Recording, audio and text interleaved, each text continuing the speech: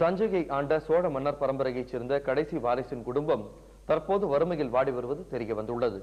திருவண்ணாமலை அருகே நடைபெற்ற ஒரு நிகழ்ச்சியில் பங்கேற்ற சோழ மன்னருடைய குடும்பத்தினரின் அவல நிலையை கண்ட பொதுமக்கள் ஆச்சரியமும் வேதனையும் அடைந்தனர்.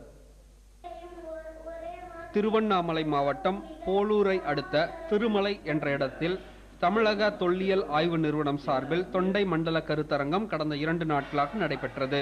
இந்த கருத்தரங்கில் சோழ மன்னர் குறித்த நூல் வெளியிடப்பட்டது.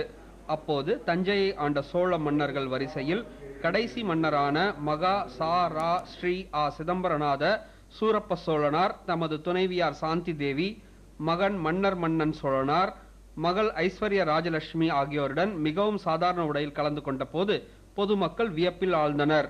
தென்கிழக்கு ஆசியாவையே கட்டியாண்ட சோழ சாம்ராஜ்யத்தினுடைய தற்கால வாரிசாக நான் சொல்லக்கூடியது எங்களுடைய குடும்பத்தை பற்றியதாக இருக்கிறது. இதில் என்னவெனில், அப்பொழுது எங்களுடைய மூதாதையர்கள் நாட்டையும் வீட்டையும் பொதுமக்களையும் கட்டி காத்தனர்.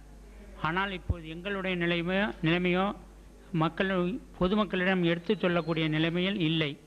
சிதம்பரம் அண்ணாமலை பல்கலைக்கழகத்திற்கு 750 ஏக்கர் நிலம் வழங்கிய வள்ளல் பரம்பரை இன்று வறுமையில் வாடுகிறது. நல்லெண்ணம் கொண்டவர்கள் சோழ மன்னரின் குடும்பத்திற்கு உதவ முன்வர வேண்டும் என்ற கோரிக்கையும் எழுந்துள்ளது. திருவண்ணாமலையிலிருந்து திருஞான சம்பந்தம், சன் நியூஸ்.